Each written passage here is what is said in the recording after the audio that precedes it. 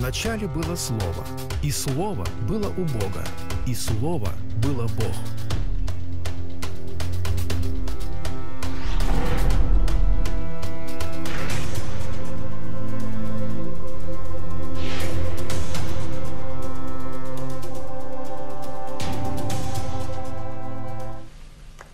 The next day, there is the triumphal entry on Palm Sunday.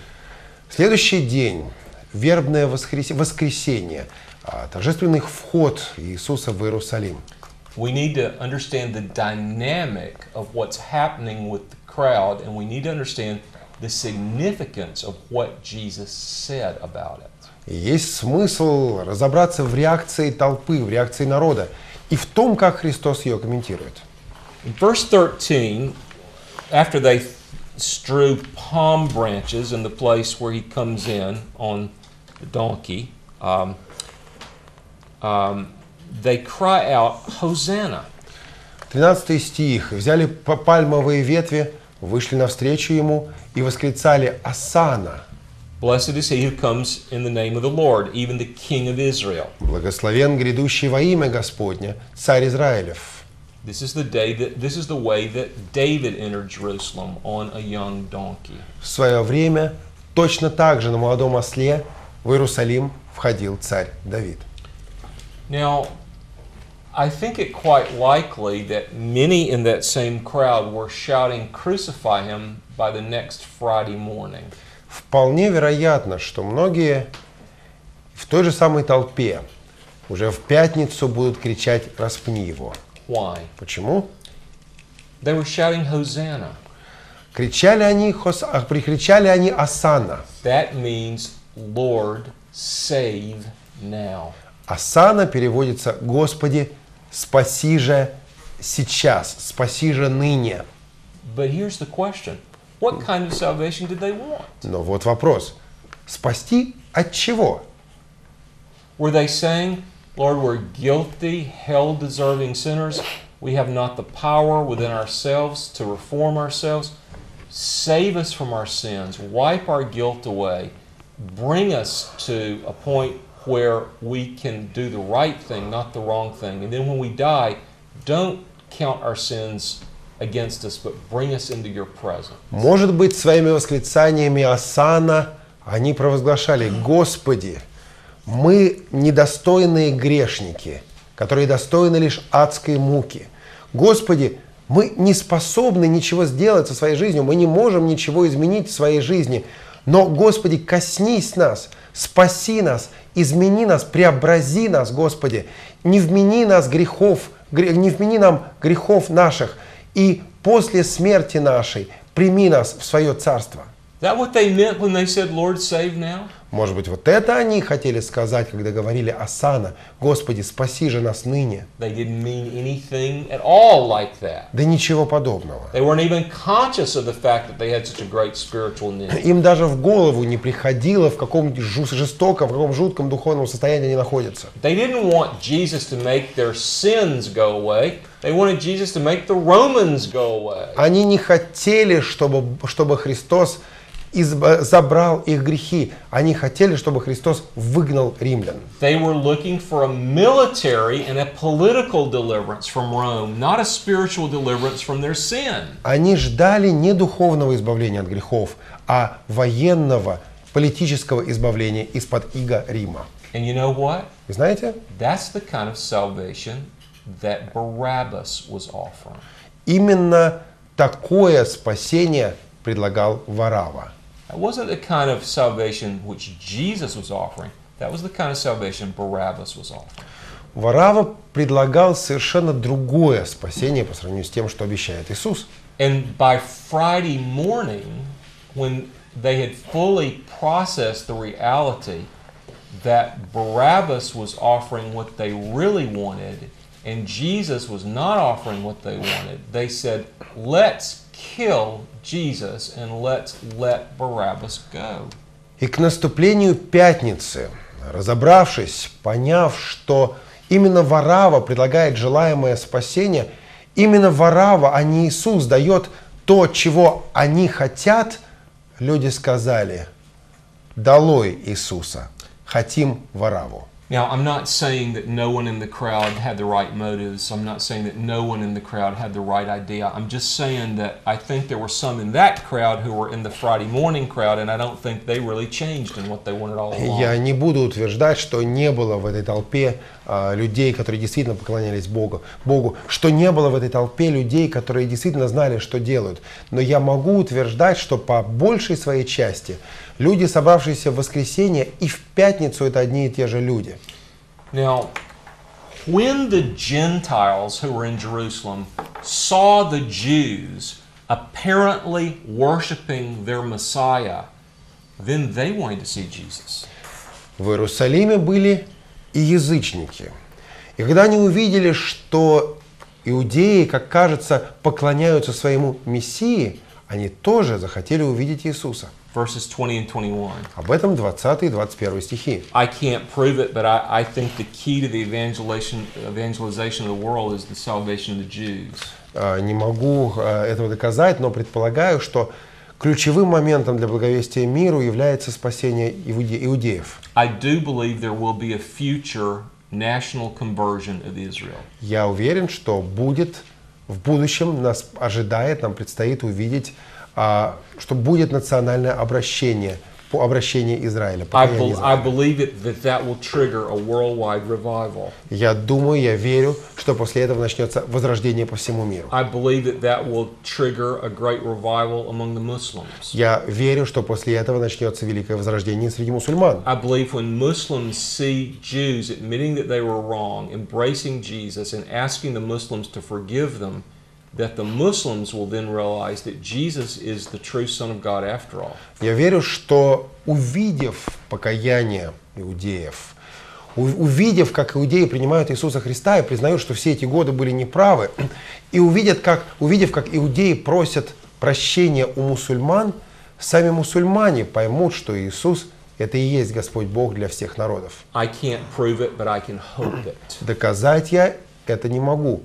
Поэтому остается только надеяться. I not only hope it, but I believe it. Но не просто надеяться, а еще и верить. 144,000 in Revelation 7 and Revelation 14 are Jews. 144 тысячи, упомянутые в Откровении 7 и Откровении 14 главы, это иудеи. And evidently, what they do has an evangelistic impact. И их жизнь, их обращение будет повлияет на благовестие всему миру. Think about what's happening. Jesus has Jerusalem in his hand. Теперь смотрите, что дальше. Иерусалим фактически у ног Иисуса. The Jews are hailing him as a king. Иудеи приветствуют его как царя. The Gentile proselytes are asking for an interview with him. Прозелиты из язычников хотят увидеть его. What does he say at that point? Что же он говорит в этот момент? Again, you have to understand that these words could not have been made up because these words do not fit the pattern of a Semitic hero. The disciples would have not chosen that Jesus would speak these kinds of words if the disciples were ones who were choosing. Поймите, что ученики не могли придумать эти слова Иисуса, они никак не вписываются в схему, в картинку поведения героя-семита. А если бы ученики придумали себе героя Иисуса, они никогда не вложили бы в его уста такие слова. Jesus does not play the role of a conquering king. He does not play the role of a Semitic hero. Иисус не берет на себя роль царя-завоевателя, царя-покорителя, героя. A Semitic hero is someone like Nebuchadnezzar. Восточный герой – это скорее человек такой, как Навуходоносор. A Semitic hero is somebody like Saddam Hussein. Скорее, Саддам Хусейн потянет на восточного героя. Who says to opposing armies, I'm going to make you swim in your own blood. Который говорит армиям, противоположным армиям, будем вас мочить, потоплю вас своей кровью. What does Jesus say? Что же говорит Иисус? Jesus says in verse 23, the hour has come. Иисус говорит в 23 стихе, пришел час. Remember what he said to his mother in John 2? Помните, что он говорил Марии в Иоанна 2 главе? My hour's not yet come. Мой час еще не пришел. Remember why he wouldn't let the killers catch him? Помните, почему не могли его поймать, не могли его схватить? His hour had not come. Потому что час его не пришел. What does he say now? А что говорит сейчас он теперь? My hour's come. Пришел час. What's he saying? К чему он об этом? Okay, you can kill me now. Да вот к чему. Ну что, теперь, если хотите, можете меня схватить. You know, we normally interpret verses 24 and 25 out of context and sort of isolate it as a general proverb or spiritual principle.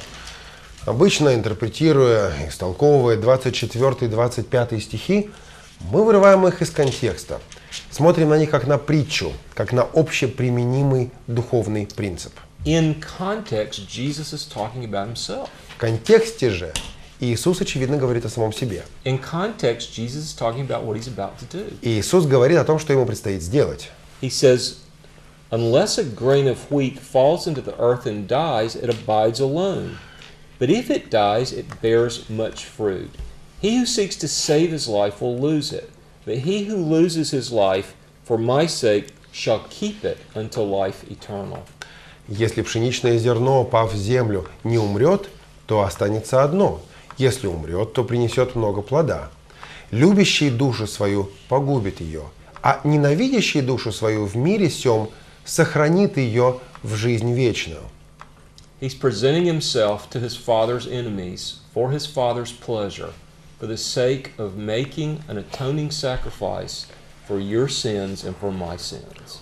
Угодно Отцу, чтобы сейчас Он отдал себя в руки врагов Божьих, для того, чтобы принести жертву за грех ваш, за грех мой. In verse 27, we see the fourth notation of Jesus' interior emotional state in two chapters.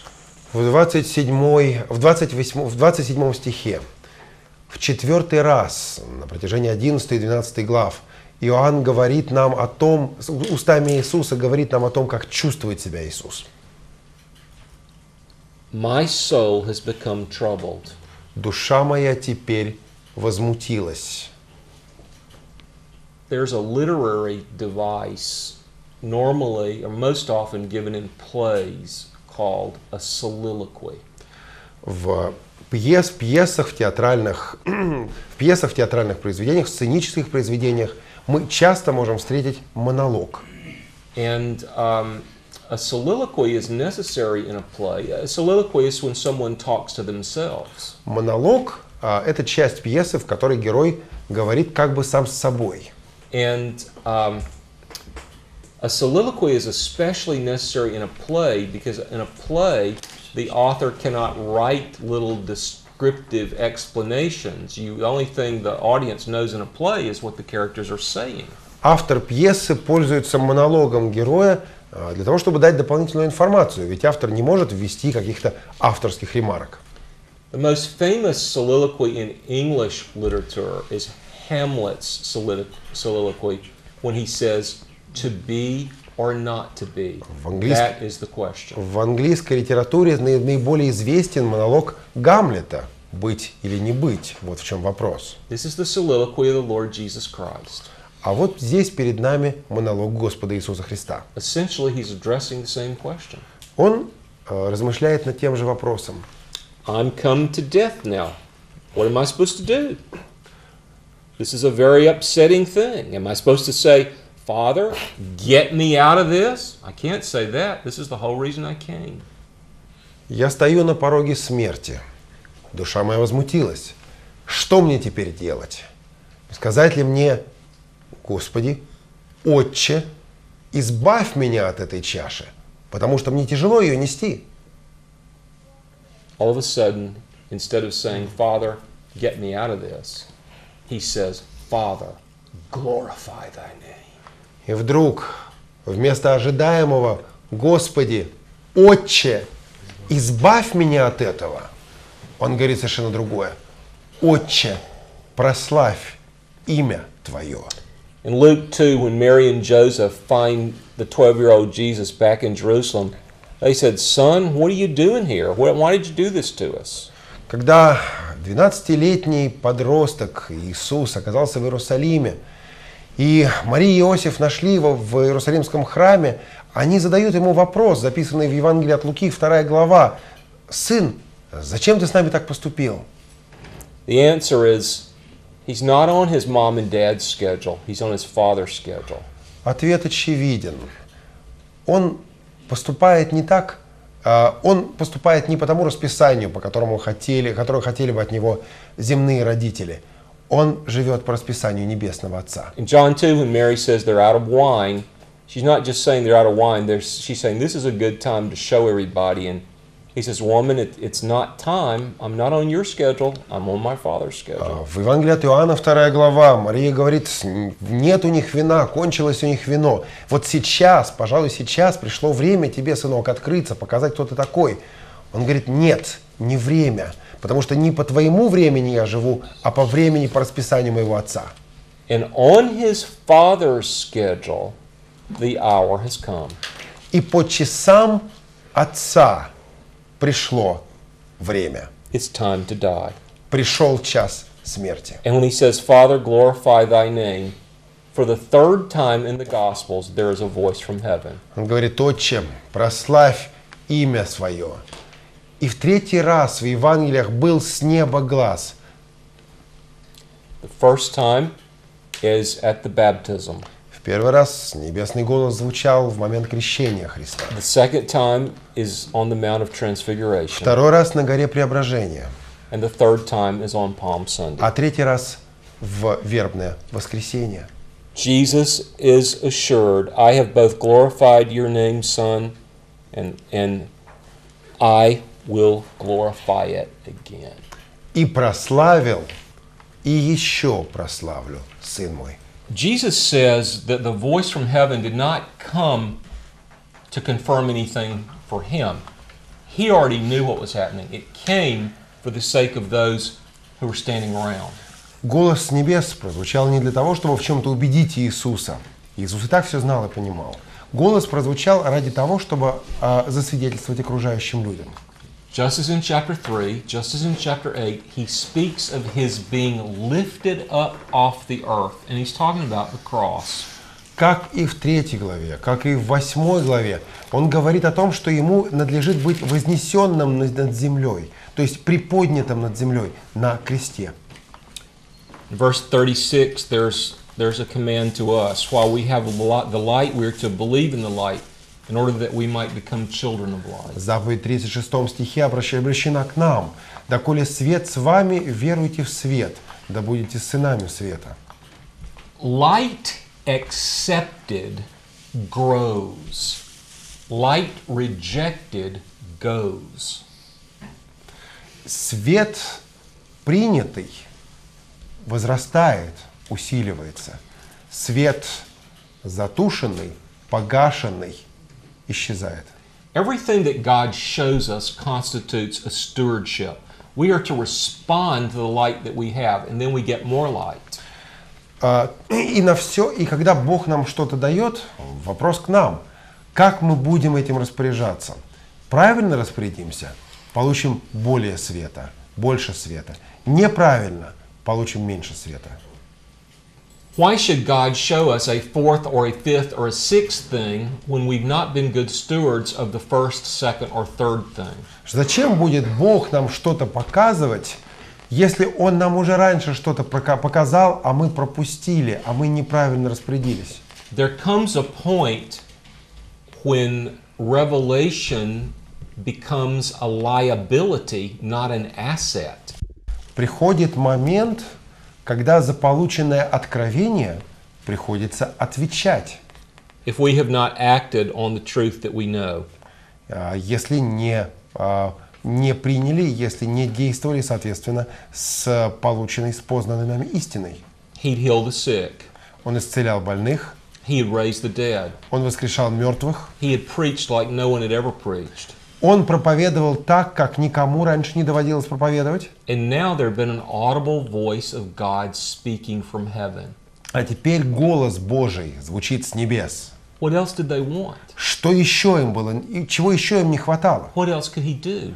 Как еще им доказать? Notice verse 37. Обратите внимание на 37 стих. Though he had performed so many signs before them, yet they were not believing in him. Столько чудес сотворил он пред ними, и они не веровали в Него. That the word of Isaiah the prophet might be fulfilled, which said, Lord, who has believed our report? A quote from Isaiah 53. Да сбудется слово Исаии пророка. Господи, кто поверил слышанному от нас? Цитата из 53 But now главы. there is a quote from Isaiah 6. А потом еще одна цитата из Исаии 6 глава. The truth of John 12:40, quoting Isaiah 6, is a truth repeated in Matthew, Mark, Luke, John, Acts, and Romans. Цитата из Исаии 6 глава, содержащаяся в 12 главе 40 стихе Евангелия от Иоанна, повторяется затем также в Евангелиях от Матфея, Марка, Луки, в Деяниях апостолов и в книге «Послание к римлянам». It is the same kind of deep and horrifying principle that we see in the case of the hardening of Pharaoh's heart. Этот принцип, этот ужасный, страшный принцип в действии мы уже видели в ожесточении сердца фараона. That some people resist to the point where truth is no longer a blessing which softens, but a kind of judgment which hardens. This generation of Jewish leaders had reached that point of no return.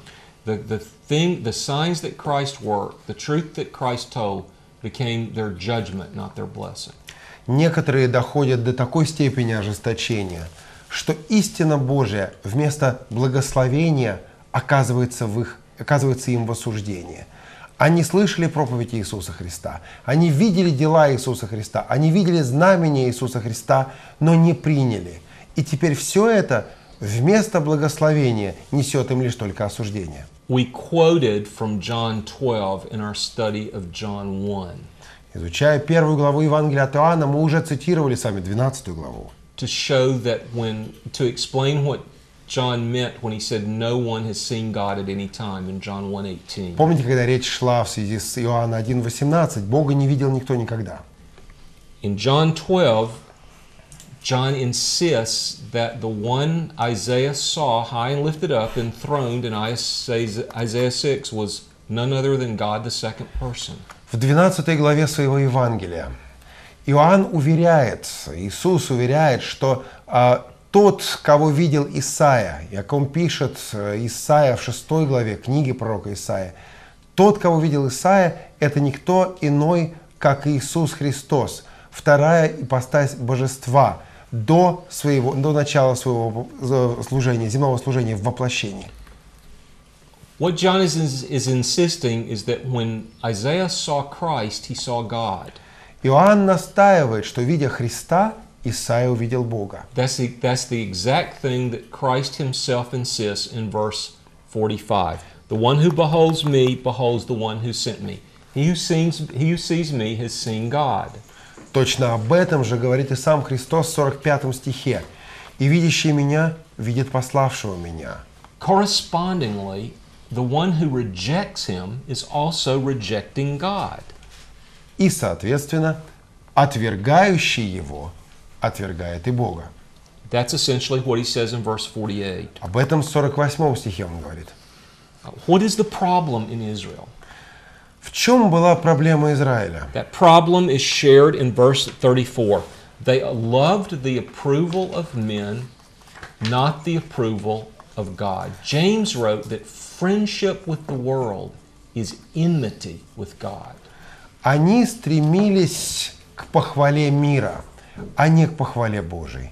Об этом же Иаков скажет: дружба с миром есть вражда против Бога.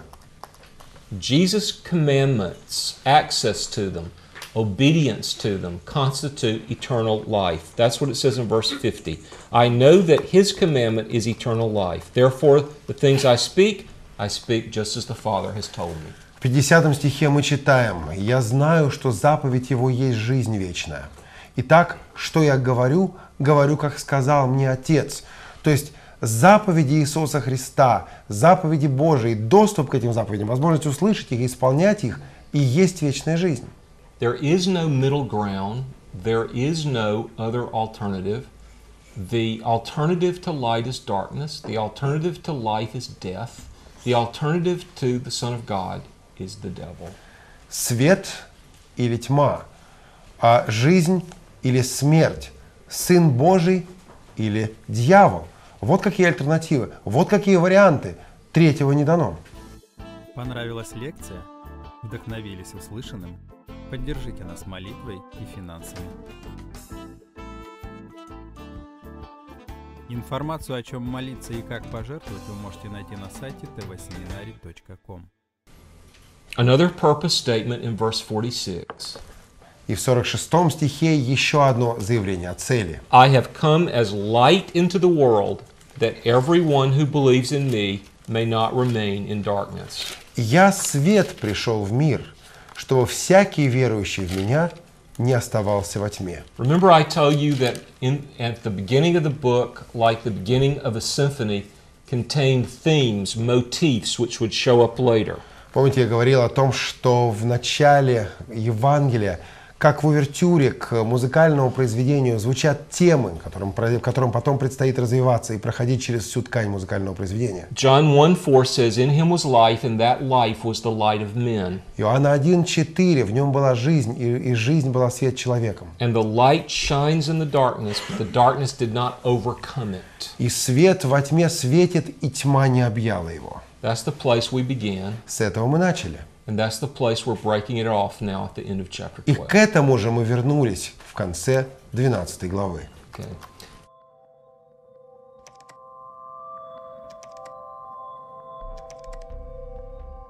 Ищите нас в поисковых системах по запросу ТВ-семинарий.